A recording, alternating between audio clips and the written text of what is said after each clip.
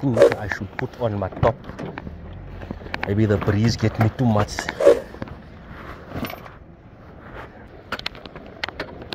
Oh, just looking right there with that white there. There's nobody on the beach.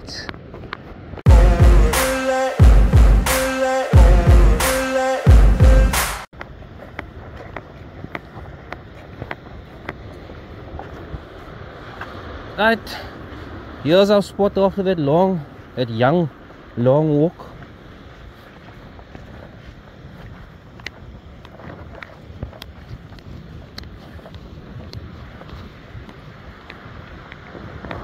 We got a fisherman there. Oh, I see, there's the one rock there, and that set of rocks there. So whoever's traveling in between, you better watch out. We're taking you out of the water today. We are going to be using this little shad trace, because the reason being why we use this shad trace is we don't want a little bung over here with the bait over here, and then what basically happens is the float hangs here and the bait basically starts hanging like this. So what I want is when I open up the shad and I put this little float inside the shad, inside the sardine, what then basically happens is the sardine floats straight in the water with the hook exposed beautifully like that. And the reason why we want it like that is because shad basically from the tail end, they are going to bite from the tail all the time. That's why they call them tailors. So we're gonna have it set up like this. It's been successful so far catching shad, and we've basically caught a lot of shad on this channel. So we're gonna use our way instead of the old-fashioned way.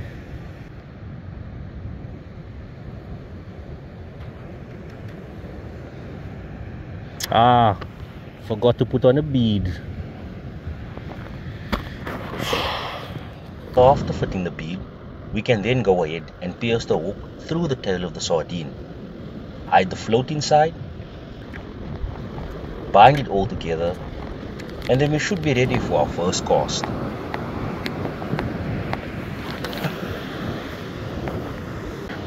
So the weather is nice and overcast today. We got a couple, one guy spinning over there with some spoons. We got two fishermen over there trying their luck, and we got a couple of fishermen on the rock as well, as you can see over there. So beautiful day today, guys. Not too hot, not too cold, and what a plus we have for having an overcast day today.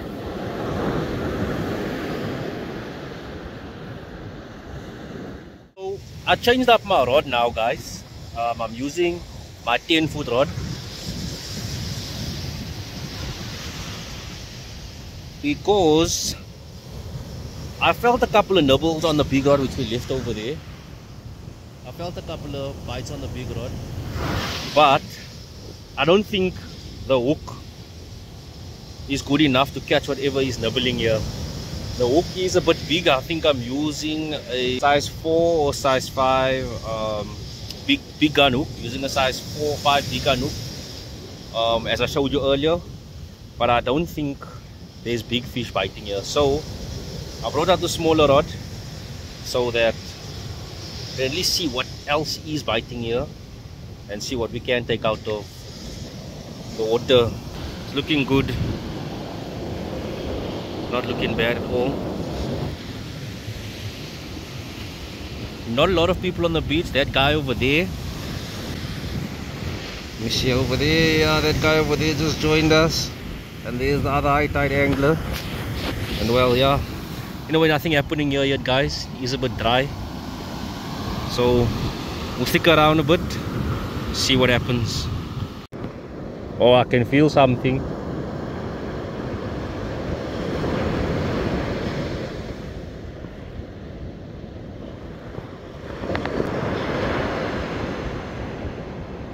Are they gonna take is the question.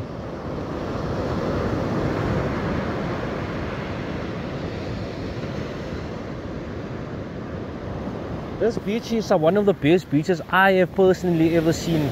Umhlanga Beach, for fishing, you know, going for walks on the beach. Overall, a place to exercise and everything. I personally feel Umhlanga Beach is very beautiful. It even has a path here up there for when, I think it's about 3 kilometers when you feel like doing a run. You start over there and you finish about 3 kilometers down, which is past the lighthouse. You'll find another pier over there, and further down there is a little path that leads to a little coffee shop if you walk or take a jog down this path in front of on Umhlanga Beach. So like I said, in my opinion, I think this is one of the most beautiful beaches I've ever seen, in my opinion. If you do know of any other beaches, hit us a comment, leave us with a comment below and tell us what you think about Umhlanga Beach. Am I being biased? There are better beaches in Durban? But leave a comment, guys, and let me know what you think.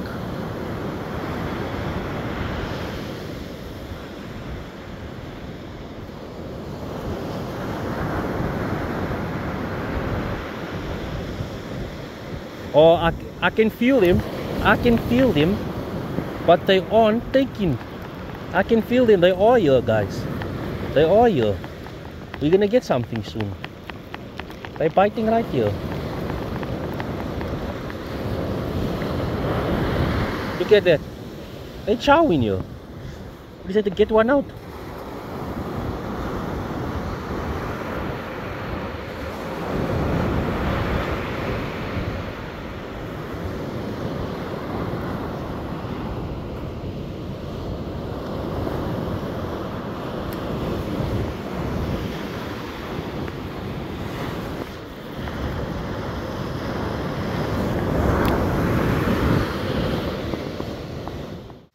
So we have a little hunch that the shed might be coming out to Joel. Yeah, guys, I just had to. Yeah. So we have a hunch that the shed might be biting, or they might be on the prowl here somewhere. So I gonna go back, eh? You're gonna go throw it in there?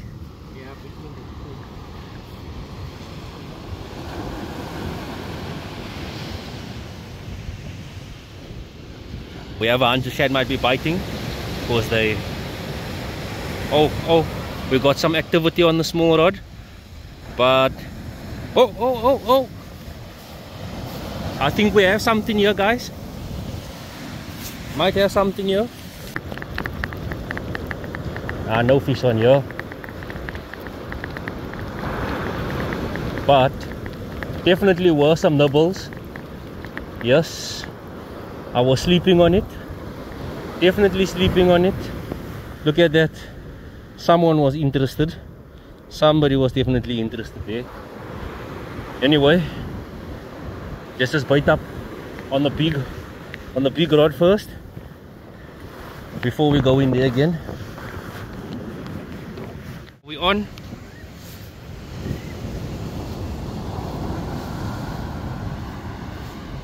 You lost it? Huh? You lost him right in front. No one did just Sure, he was real the whole time, but I could see something was there.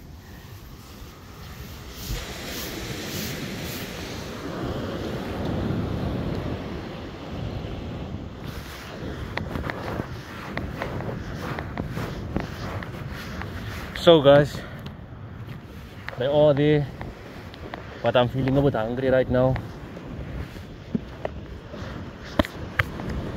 Lightning McQueen.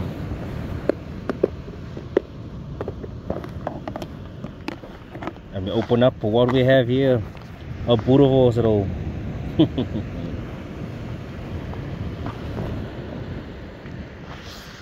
So after finishing my lunch and giving it a couple of more goes, we decided to call it a day.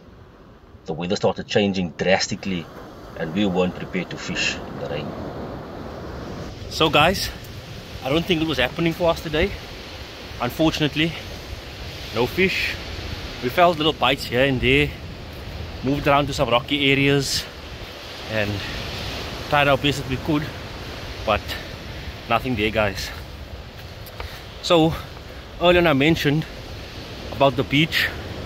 Comment if you guys think you are better looking beaches. around the Durban area or near Umhlanga, because honestly I've just been around here most of the time. But that's it for us today, guys. You know the deal. Like, please comment and subscribe, and we'll check in another video with Hightideanglerz. Thanks for watching, guys.